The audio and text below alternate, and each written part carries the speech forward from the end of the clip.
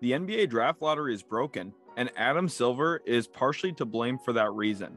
Adam Silver failed with the lottery changes, and we're going to break down why here at Utility Sports. I think that the lottery is broken and doesn't complete the changes it was hoping to have enforced on the league.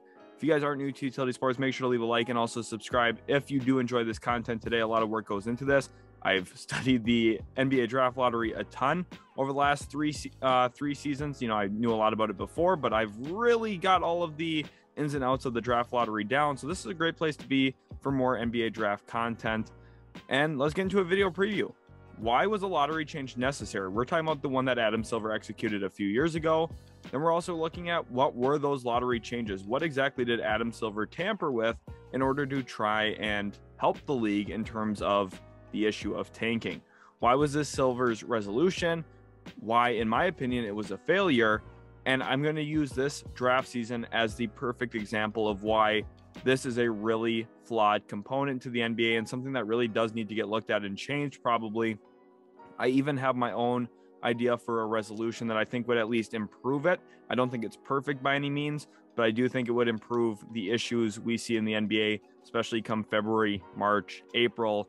Oklahoma City, I'm talking to you. Portland, I'm talking to you. You guys know what I'm talking about. So let's get into it here. Why was a lottery change necessary? Well, flat out tanking. That is the obvious reason. Tanking has been an issue in the NBA for as long as I can remember. It is an issue. Adam Silver hates tanking, as he should. Tanking is a terrible thing for the NBA in a lot of different ways. It's terrible for the fans who spend money on tickets, go out and watch a bad product, or they spend some of their actual time on earth watching a team that doesn't deserve to be watched. No offense to those players who've worked really hard to get to that spot. They're just not professional level players at the level that we're talking about. For example, Lindy Waters, solid player, probably would be really good on a lot of college teams, would be good in a lot of different areas. He's not a good NBA player, and it's a waste of people in Oklahoma City's time to go to a Thunder game and watch him play in April. It's just not worth the time. It's not worth the money. And for me, I really love basketball. I love watching those guys play. I do, but we're talking about the casual fan here. And no, I don't think the NBA needs to really care and worry about the casual fan as much, but they want to have a good product on the floor. I think that is the bare minimum that you can expect from the NBA. And this is what tanking does to the league. It leads to less competitive basketball, especially toward the end of the season when we're looking at, again, those February, March, April months. Those are when you get the worst form of basketball, whether that's Alexei Pokusevski putting up triple doubles because, well, the Thunder are going to run 40 isolations for him. That's not good basketball. There's also going to lead to less people buying tickets, which leads to less people also watching on TV. And when the numbers are down, well, so is the money. And you might say, well, why does that matter to the NBA? Well, the NBA is an organization, it's a business, and the money is really the bottom line. If the NBA wasn't making money, they would fold like we've seen some offshoot football leagues do here in America. When they're not making money, they don't have staying power. That is quite frankly the obvious truth about our world. You would hope that the NBA would just stick around even if it wasn't making money. That's not the case. Now, obviously, the NBA makes a ton of money. They're not going anywhere. But Adam Silver, for those of you who do not know this, is essentially an employee of all 30 owners. It's a really weird dynamic because you look at Silver as maybe the head of the NBA. He's really not. The owners are, and Silver's in a role where he's supposed to help the owners make as much money as possible, which is why I think in a lot of ways he's done a really good job because the NBA has grown a ton in his time as commissioner, but also there's some things he's done really bad. And from my perspective, I think that the lottery changes are an example of this.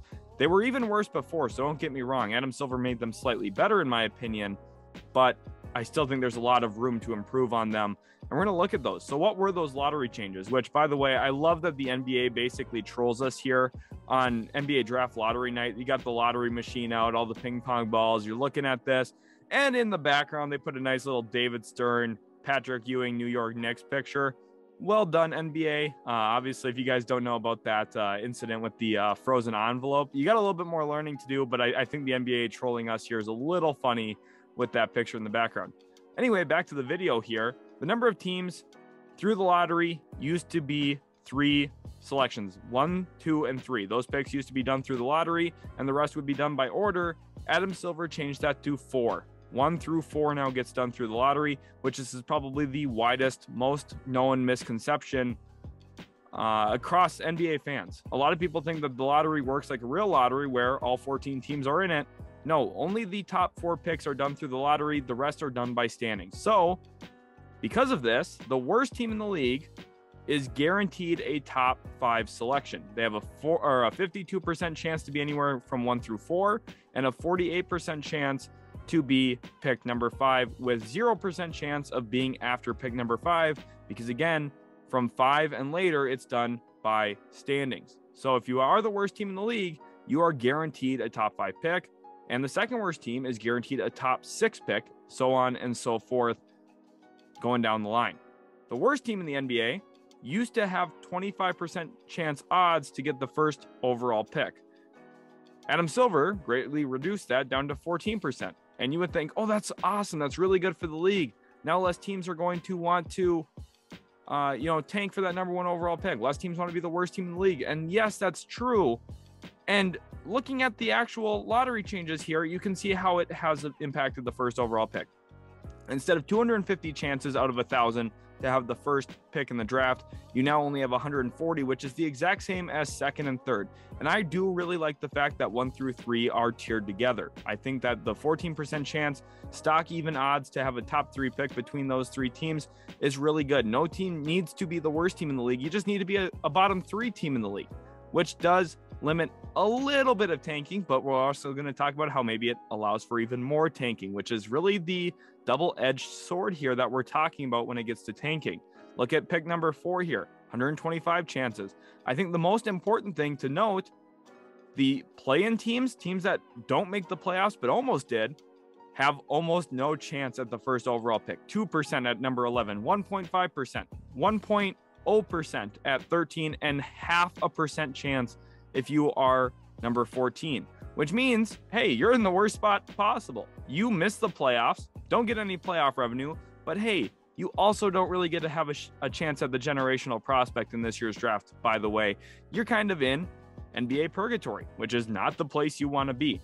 Pick 7, look at it, 7.5% chance, still pretty good, right? So that's where you would think, oh, maybe tanking isn't as relevant now because of this. I completely disagree with that, and we're going to look at why.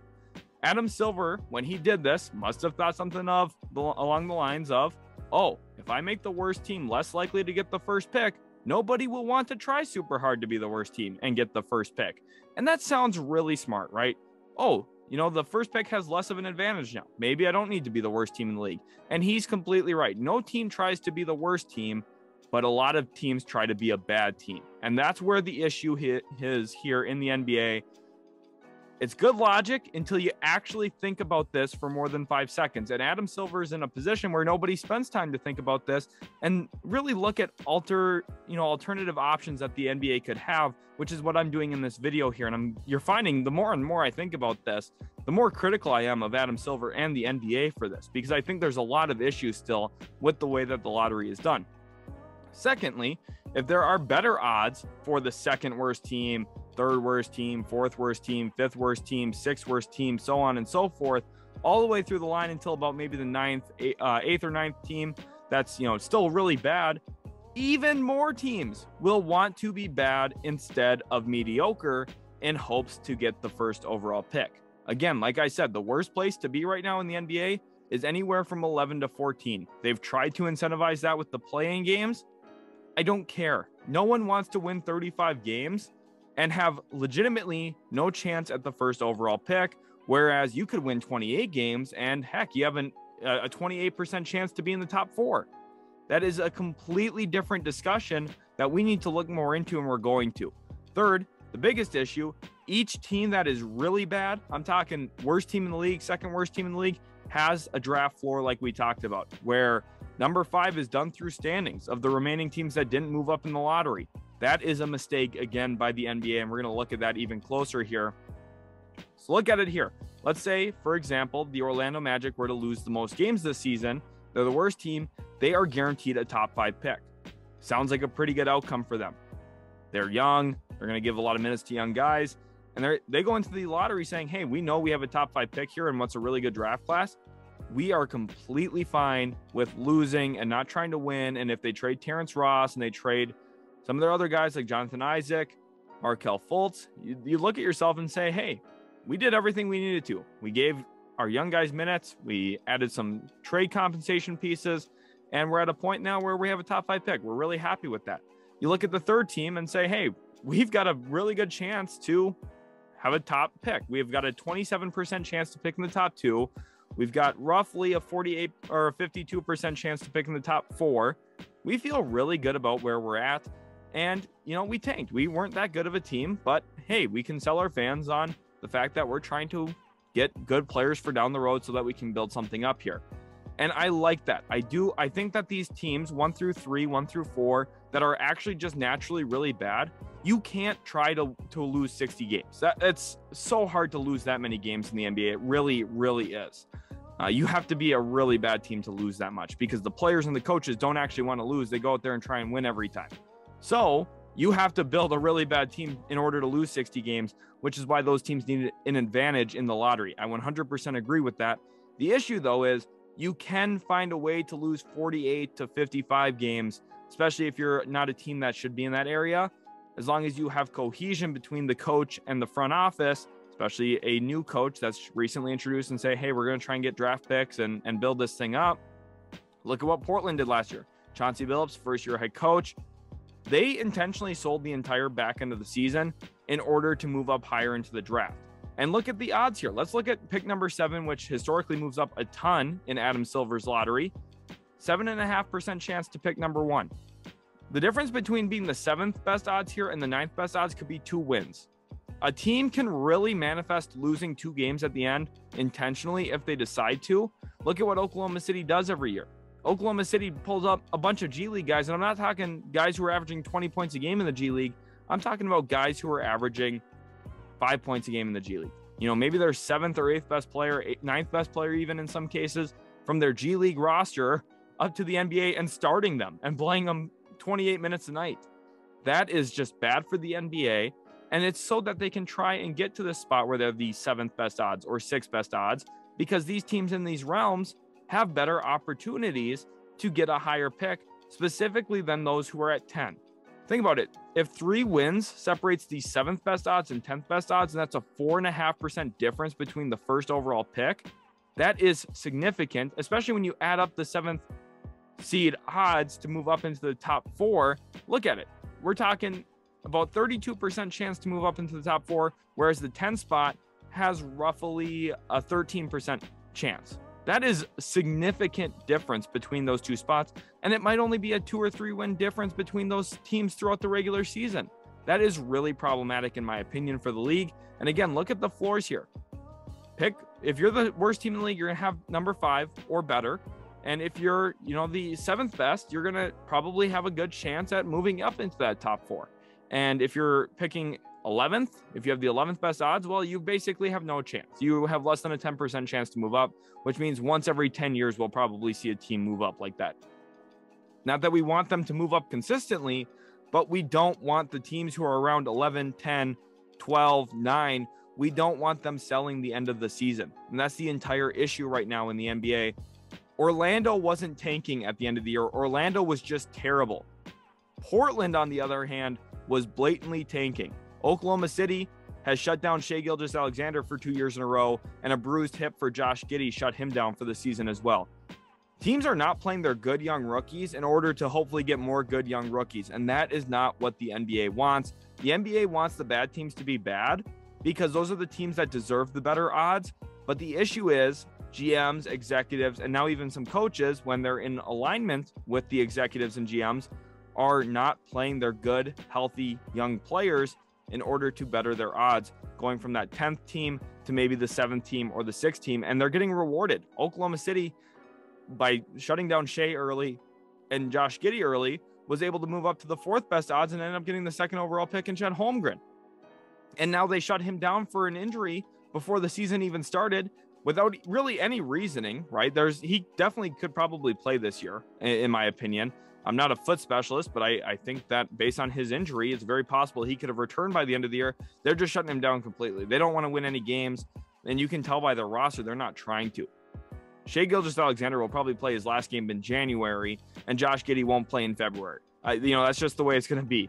And it's unfortunate because they're going to try and stack the odds in their favor to get another really good player. And this season's the perfect example of that. The top prospects: Victor Wembanyama, Scoot Henderson, Nick Smith Jr. from Arkansas, Dariq Whitehead from Duke, Dylan Mitchell, Cam Whitmore, Keontae George. There's Dereck Lively out there as well. There's a ton of players. The list goes on and on. There's a lot of guys, especially this year, because it's a very top-heavy class with Wembanyama and Scoot, but it's also a very deep class, which is going to make it one of the best draft classes I ever evaluate, probably. So the issues with the way the lottery works this year is if you are the worst team, and some teams might even tank to try and be the worst team, you are guaranteed a pick in the top 5, which basically means, hey, if Wembanyama goes, if Scoot goes, if Nick Smith Jr. and Dariq Whitehead goes, well, heck, you still might get Keontae George or Dylan Mitchell or Dereck Lively or Cam Whitmore. You'll have your pick of that group, and that's a really good group to have your pick of. So there is going to be some motivation to be the worst team in the league, especially when you're competing with other teams in a similar tier to you. Then second, more teams want or will have an improved chance at Victor or Scoot. My case here, you look at a team like, let's say, the Portland Trailblazers or the Sacramento Kings, or you could look at even Washington this year, or the New York Knicks, potentially. Teams that are on the outside looking in at the play-in might just say, hey, we're 3 games back right now of the play-in tournament. It's not likely we make that push. So how about in February here at the trade deadline, we get rid of everybody, or we get rid of one key guy, and then maybe we sit everybody and we try and lose a bunch, and maybe we can get to that 7th best chance or the 6th best chance. And if we do, our percentage increases significantly at getting Victor or Scoot Henderson. And that is really problematic. That's where the blatant tanking, like what we saw last year from Portland, occurs. And it's really, really bad for the league. Third, more teams will tank in February or March than ever before because of these players, because of Victor, because of Scoot. And this draft is a specifically strong draft. So we're going to see it more than we've ever seen it, in my estimation. I could be wrong about that. There's a lot of teams right now that are trying to win, which means there's going to be a lot more teams that are on the outside looking in and weren't really expecting to be there, which is going to give them the opportunity to maybe tank at the end and try and push themselves in position to get Victor Wembanyama or Scoot Henderson or Nick Smith Jr. or Dariq Whitehead if they get one of those top 4 picks done through the lottery. I'm telling you, this year, February, March basketball, April basketball, if you're not like me, if you're not a diehard basketball guy, you're just not going to love watching the NBA in those months this season, unless you're watching some of the primetime games, which are typically good games between, some of the top end teams. So here's my idea. What do we do? I think picks 1 through 7 need to be done through the lottery instead of just picks 1 through 4. And the reason then is if you're the worst team in the league, it's possible. I don't want it to be plausible, but I want it to be possible that maybe you pick 8th overall, which is a significant drop off from picking 5th overall. It's a very different change, and I think it's something that would really lessen the likelihood of a team wanting to be the worst team in the league this year. Then I think the 3 worst teams, so 1 through 3, just like how they have it set up now, should have their percentage chance reduced slightly from 14% chance to 10% to have the number 1 overall pick, which doesn't sound like it's a huge change, but I think it's a vital change here because I want 4 through 10 to move up to 7% chance to have the first overall pick. You'll notice that number 4 is actually moving their odds down, whereas number 10 is moving their odds up significantly, same as 9 and same as 8. 7's kind of right around those same odds. I think that 7% is the sweet spot here for a team like who's at number 10. They're going to say, hey, we don't really need to try super hard to lose. If our roster is just naturally bad, we can maybe be bad. And 11 through 14, these are the play-in teams. 11, 12, 13, 14 are the teams that make the play-in. That way, their consolation prize, hey, you still have a 5% chance, roughly, to land the number 1 overall pick. When you add all of this up, you get exactly 100% to have the number 1 pick. So some team, with my odds here, it's set up in a way that some team will pick first overall. And I think that the best way to do this is have the odds be closer. 11 through 14 are much closer to 1 through 3 than they are in the current odds. Remember, right now, number 14 has a 0.5% chance to pick 1, whereas the first team has a 14% chance. In this new setup, they have roughly half the percent chance of it. 10% to 5.3%. It's much closer. Yes, could it lead to some really crazy things happening? I definitely think so. But if the end goal is to eliminate tanking, eliminate teams wanting to be terrible, you need to give the teams that still missed the playoffs but tried for it a legitimate chance at landing the number 1 overall pick. 0.5% chance is not going to get the job done. If you want to incentivize teams to win games throughout the regular season, to make a push for the postseason, this is how you need to do it in my idea. Now, I don't think this is perfect, but my thought here is a tiered approach where, hey, the 3 worst teams are really bad. They need to have a chance to get the first overall pick and a better chance than anybody else. 4 through 10's like the teams that are not terrible, but not good either. They're kind of like, I don't really know what to do with you. Let's give you a 7% chance. Seems pretty fair to me. And then 11 to 14, let's commend them for their effort to make the postseason. They tried in the play-in. Things didn't play out for them at the end of the year that they wanted it to. But hey, your consolation here is your odds aren't terrible. You have a chance here at maybe one of the top prospects in the draft. And I think it could be something that really helps you sell the tickets on, hey, we're going to try and win in March, April. And maybe that will lead to more teams making it into May and June than we were expecting. But at the end of the day, they need to find a way to make tanking less prevalent. And I think this is the best outcome, at least off the top of my head. I'd love to hear your guys' ideas as well in the comment section. Thank you all so much for watching. Hopefully you did enjoy today's video. If you did, make sure to leave a like and subscribe for more NBA content like this. This video is a little bit different from what I normally do. We do have an NBA mock draft up on the channel, though.